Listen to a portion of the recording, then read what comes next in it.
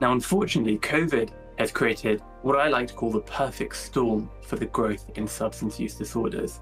And it's done so by heightening a lot of the factors that we know typically fuel an addiction in the worst of times. In fact, the Association of American Medical Colleges has actually labeled it the epidemic within the pandemic. And it's unsurprising when you start to think why. It turns out that that combination of the fear, the social isolation, the anxiety, the traumatic stress that ensued over the course of the pandemic, along with things like the disruption of routines, has compounded the problem of addictions, so that people who are susceptible to an addiction in the first place have now been able to fall off the bandwagon, and often with more limited access to support because they don't want to go to in-person or face-to-face facilities.